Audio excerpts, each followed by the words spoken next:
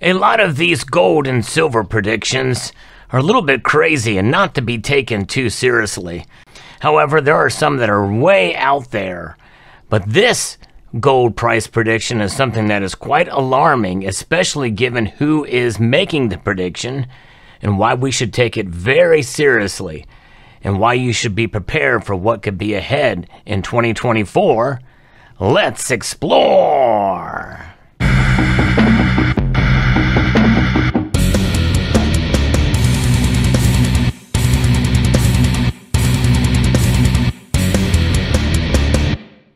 Gold's price has shown a lot of upside in the past couple of years.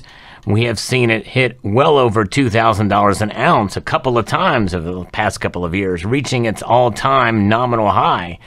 However, there's still a lot of room to move for gold in terms of its real price, its price adjusted for inflation, and we're still not going to get there even with this prediction, which is why I think we should take it seriously for a couple of different reasons. I'm going to be reporting from an article here as reported by Shift Gold that talks a little bit about a forecast that JP Morgan of all companies has made a prediction. This big bank, the biggest bank really in the world, who has been known to manipulate the price of gold and silver, I've documented that on this channel, they're making a pretty bullish call on gold to reach record highs next year. So let's talk a little bit about that as we go through this article here. They are forecasting gold to hit $2,000 an ounce by the end of this year and continuing to rise in price in 2024 to record highs. That's right, as the economy goes round and round, things begin to shift into focus. And there's a lot of things not talked about in this article that I'm going to refer to here. But in its latest note, the executive director of Global Commodities Research, Greg Shearer, projects the price of gold will average around $2,175 an ounce by the end of 2024. That would represent an 11% increase from the current price. That doesn't sound like out of the realm of possibility. It seems very doable considering what could happen next year. Shearer anticipates the end of Federal Reserve hiking cycle after the July meeting, with a cut likely by the middle part of next year. He said there's even further upside potential for gold if the U.S. economy falls into a recession. And by the way, we are seeing more and more indicators that that is going to happen. We'll talk about that here in a moment. The deeper the recession, the more the Fed will have to cut interest rates, which is more supportive of gold. Now, there's a lot more to it than that. We also have to look at energy prices, oil, and other things like uranium have gone up dramatically here. There's kind of a boom happening right now. And why is that? Because people are starting to see that indeed there is a need for alternative forms of energy that are clean, but also something that's called the baseline energy, which is something that is not really there yet in terms of other renewable resources. Nuclear power is staging a comeback of epic proportions, providing energy security amid a jarring backdrop of geopolitical turmoil. Because it can be mined, produced, and processed domestically, countries don't have to rely on global markets and bid up prices. So this clean and baseload source, and that's critical, what is so important nowadays, especially with the supply chain issues that we're starting to see disruptions. You've heard me talk about that with trucking companies, major ones going out of business. Energy is needed, something that's portable and dense, and that's what nuclear provides. Nuclear fuel is gaining adoption and emerging as a go-to clean and secure power source. Now, America is dangerously close to losing our uranium fuel industrial base. We are almost completely dependent on foreign uranium imports. State-owned entities in Russia, Kazakhstan, and Uzbekistan are supplying almost half of the fuel used by America's reactor fleet. And this is where the sponsor of this video comes into play with Traction Uranium. The U.S. ticker symbol is TRCTF. They are a uranium and rare earth mining exploration company active in the world-renowned Athabasca region in Canada. This area is like the Saudi Arabia of uranium. The Athabasca Basin is known as the world's leading source of high-grade uranium, with about 20 times the average international purity. Bowen Tan, the company's technical advisor, was instrumental in the 1975 discovery of the Key Lake uranium deposit in Saskatchewan. As the chief geologist, he was in charge of the delineation drilling of the deposit with reserves of 200 million pounds. He also developed a new and efficient way of drilling known as the vectoring technique. Camco Key Lake was the third largest uranium deposit in the Athabasca Basin, and it's home to the largest uranium mill in the world.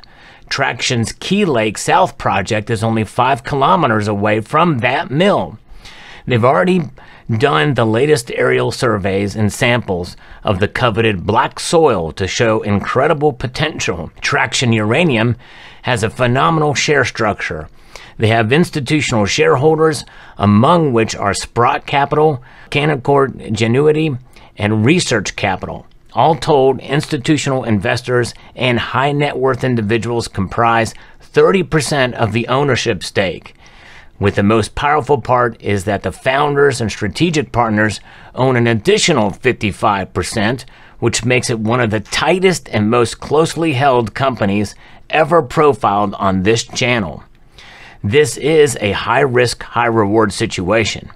Another company made a huge discovery nearby, and their stock rocketed up over 500%. The same could happen with Traction. It's not necessarily saying that it will, but that amount of risk means that it could be the opposite direction here too. But the thing is they are making a move in an area that has shown great promise.